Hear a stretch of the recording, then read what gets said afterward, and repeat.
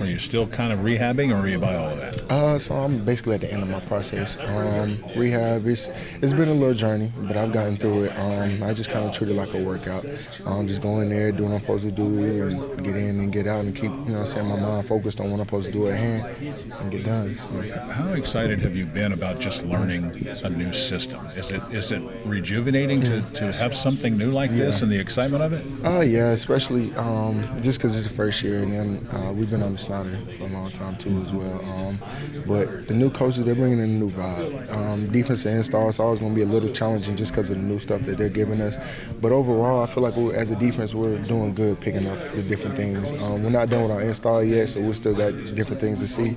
But so far, I think we're doing pretty good. Will that install go past the spring season? To be honest, that's a great question because they're still putting in stuff day to day. So we'll see. As of right now, I feel like we're almost pretty much done, but still got to see too. So, Yes, sir. Who's impressed you the most this spring defensively? This spring defensively? It could be anybody. Yeah, this spring defensively. One person that jumps off of the page already, Wyatt. I mean, I kind of know about Wyatt and what he did last year. In our room, as far as the linebackers, I feel like Justin, he took a big step from last year to this year, just with, becoming more of that leadership role and taking more ownership of the defense. Who else? Walt. Walt's a great player. I give it to him. He's funny too. He's a great player. He got speed, instincts. Who else? We got so many great guys on our team, man. Why is Wyatt so much better? Just stronger?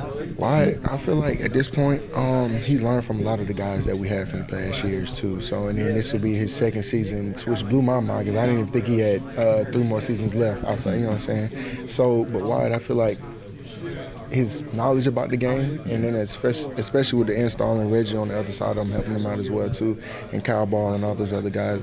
I feel like he's growing them out from last year to this year too. So thanks, man. Appreciate it. I know those injuries were kind of serious in nature that you had, and lost almost during the last season. Has that been kind of a lot of adversity to go through? Yeah, so I mean, just going through those 2 things last year, it was kind of hard at the beginning, just because I know I was going to have to stop at a certain point in the season. I only played 4 games, and that was probably pretty much the hardest thing. Just sitting there rehabbing, going through surgery and whatnot, while all my other guys were out there playing and whatnot.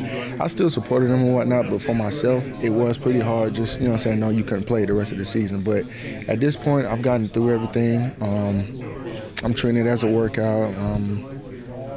At this point, I'm pretty much done with it. So probably makes it a little bit easier to cope with since you get that year back, right? You're a junior again. Yeah, I was about to say, I did get my year back too, which is great. When I heard about it, me and my dad was talking about it too. So, but yeah, it was great to get that year back. So, are you almost 100%? 100%? How far away? I'm basically doing everything at practice. The only thing I can't do is tackle people. So I'm basically 80-90% already. So, but I feel pretty good right now. So. You already spoke about some of the defensive players that have kind of taken a big step. You go against the offense. I know it's a different offense, different style now, but who kind of has been making the strides?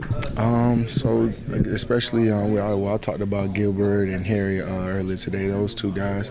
Hunter Rising, he's great as a wide receiver. Who else? Who else have we got? The O-line stepping up. I know we got a couple of new guys that's on the O-line, but they're showing me different things that can give other defenses a little bit of trouble too as well. Who else? We got some tight ends that's stepping up a little bit. But I also know there's some guys that are still hurt as well too. So I mean, I feel like the summer will give us a great look just because everybody's back in and we're actually going through the plays more fluently at that point. So, but right now, I feel like just those guys right now. So I know a linebacker might not be the best person to ask this question to. I'm asking about a specific offensive lineman. Josh Ribas played quite a bit last year as a redshirt freshman. Is he still making a lot of improvement right now? Where's he at? Okay, so Josh Ribas, so he's one of the guys. I didn't mention his name, but he's one of the guys I was talking about. He's doing real well. I feel like it's just that learning curve just from coming from last year to this year. He just got to get over the learning curve, but how he's playing right now, he's giving me a little bit of trouble. So I feel like he's doing pretty good right now. So.